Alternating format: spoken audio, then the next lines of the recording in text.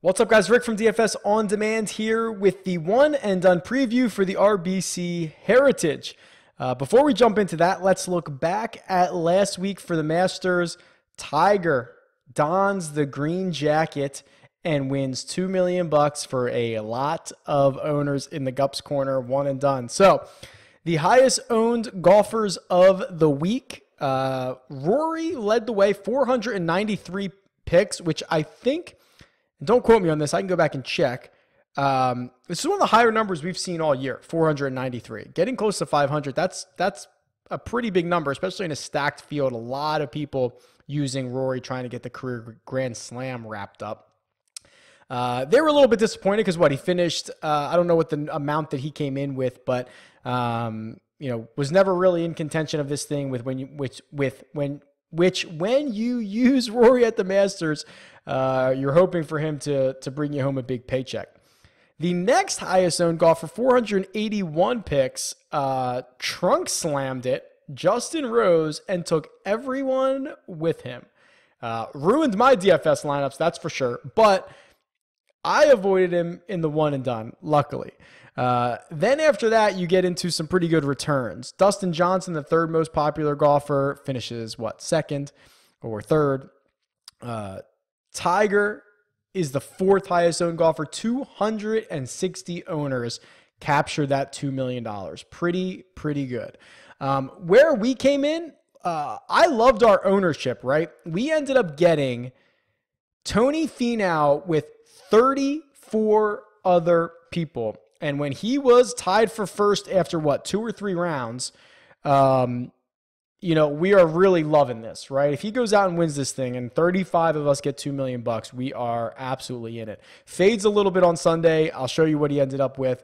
And then we also had Bubba, who 60 of us had Bubba, returned us a couple $100,000, but a lot of big guns up top, to contend with. We didn't get as much as we would have liked. So I'm happy to get $400,000 from Finau. Would have loved the $2 million, of course, because we had him at such a great ownership. But that pushes our season-long lineup to 1,030th. Again, just always continually hovering around that top, 33% or so. And then our week-by-week lineup, which has just not gone well, is in 2,510th place, even after the $200,000 from Bubba. I think I said this last week or in weeks past. I highly encourage you to make a lineup that is where you set it for the season. Not only do you just kind of set it and forget it, mine has done it twice as good, right? It's done infinitely better. It was a really good thought practice. I love it. So for this week at the RBC Heritage, here is the one and done tool. There's a few studs in the field with DJ. Jordan Spieth actually with a very high expected value here because of his long-term form. Kuchar is here. Kuchar is going to be extremely popular, although I wonder because Kuchar's been owned. Kuchar's popular every single week, so how many people have not used him yet? I might look this up. So go follow me on Twitter. I'll tweet this out.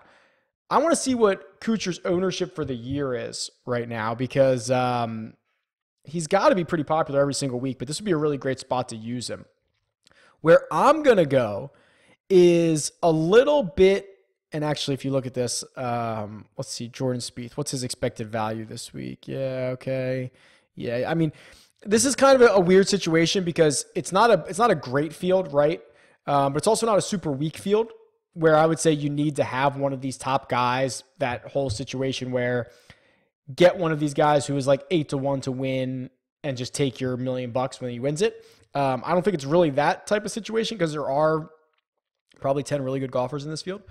I'm going to go and try to be a little bit of a contrarian in my weekly pick where I'm going to take Francesco Molinari, who is obviously playing well, right? He was leading the Masters with 6 holes to go. Accurate driver of the golf ball, which you're going to need to be super accurate this week off the tee with tree-lined fairways all over the place at Harbor Town. Great on approaches, which you're going to need to dial up this week. And I assume that the vast majority of the public is going to stay away from him. If you look at this in a vacuum and you take Molinari's finish, which I don't even know what he finished at. This is the Tiger Woods effect. I don't even know where the rest of these guys finished last week. Did DJ finish T2, third by himself? I don't know. Did Molinari finish in the top 5? I think he did, like T5 probably. But the vacuum just sucks to Tiger, where it's like, I don't even know what else happened.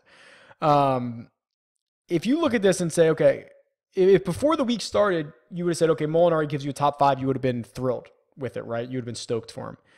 But the fact of the way he does it, where he leads with, 6 holes to go, hits it into the water again, makes a couple doubles, that is going to be deemed as a failure. And because of that, a lot of owners are going to stay away from him. I'm going to try to pivot and go grab him and try to get one of the top players in the field at a very, very low number. That's my goal. Now, in our season long, or in our, where we picked it before the season, we had Paul Casey scheduled here, which would have made sense, right? Accurate guy off the tee, would have been able to throw darts. Hasn't been playing that well, but he's not teeing it up here. So we do have to make a switch. This is only the second time this has happened this year. The first time we did it, I believe we swapped Rory and Koepka. When one of those guys wasn't in the field, we swapped those two like it was like the next week. I don't have a great swap that I'd want to make this week. So what I'm going to do is I'm going to play a guy that I did not have in my season-long picks before the year started. And that's going to be Jim Furyk, and I'll show you why. Driving accuracy, one of the critical stats from this week, and I go over this way more in depth in the DFS video. One of the critical stats for this week, Jim Furyk is head and shoulders above the field in driving accuracy. A great iron player, right? He's going to be able to hit his irons into these greens. He's a former champion here. He really just checks off all the boxes for me. So he did not make the cut of my players that I'm going to play in my season long when I did this back in January. But because I have an opportunity where I need to replace Paul Casey, and we can maybe find another spot for Paul Casey later if he starts to turn it around, or if someone else, doesn't play an event that we have it lined up. This feels like a really good spot to get Jim Furyk. So I'm going to roster him. We're going to see what happens. Let me know who you're playing. It's at DFS On Demand, or leave a comment below. I'll talk to you guys later. See ya.